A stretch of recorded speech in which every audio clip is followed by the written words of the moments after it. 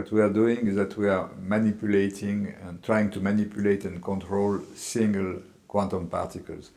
At the microscopic level, matter is made of atoms and light is made of small entities which are called photons. And so we learn how to isolate these photons, how to have them interact with single atoms, and we try to learn from that ways, first of all, how nature behaves, and then ways to use this knowledge maybe to develop some application in the future. We are trying to control better quantum system. For the time being, what we do is that we observe, we isolate simple quantum system. We isolate photons in a box, and we look at the way they behave, and we observe these photons without destroying them, which is not so easy.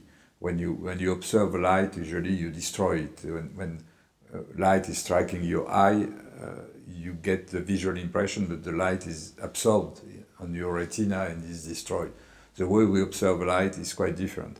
And in the next stage, what we would like to do is to use the information we get from what we see to change the behavior of light. It's called feedback. We want to react on the system, use information we get from the system to drive these photons into new states of light which could be useful for something. So we try to get more control about our systems, and there are developments in this direction, not only in my laboratory, but in many, many laboratories around the world. I know that there will be devices which will be useful, like quantum simulators, system in which you would manipulate atoms and put atoms in a regular lattice, in a regular structure, to imitate what nature is doing at a much smaller scale. And from letting the atoms behave in such structures, you will learn about what happens in real materials and maybe learn ways to synthesize new materials, for instance, which could carry electricity at higher temperatures than normal supraconductivity and so on.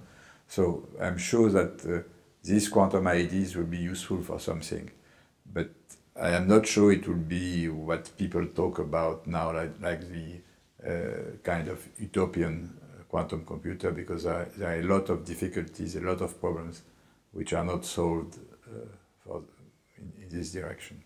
I did not know that I would get a Nobel Prize, and this happened progressively, and when we obtained in my lab very nice, beautiful results, the pleasure to get the results was the most important, and not the kind of recognition that you would get afterward. To go into science only if he or she has a passion for that, because it's not easy, and it's not a situation for young scientists is not easy, economically speaking, and all over in Europe and even in other countries. So you really have to be dedicated. Also to go in the direction which he or she likes, and try not to respond to fashionable topics. That's why I don't like this term quantum computer. It's a fashion.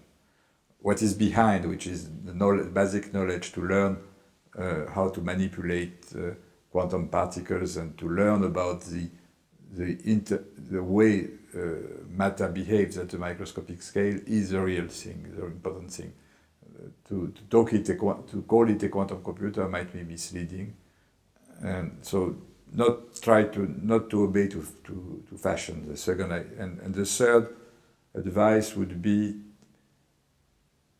not to be inhibited by all the knowledge which has been accumulated before you, and which might give you the feeling that you will never be able to catch up. You know, there is a young scientist must be naive enough to think that he can make his or her own contribution, because he does not need to know everything. He just needs to know in one direction something that other people don't, because now it has become impossible to try to have a universal knowledge about everything.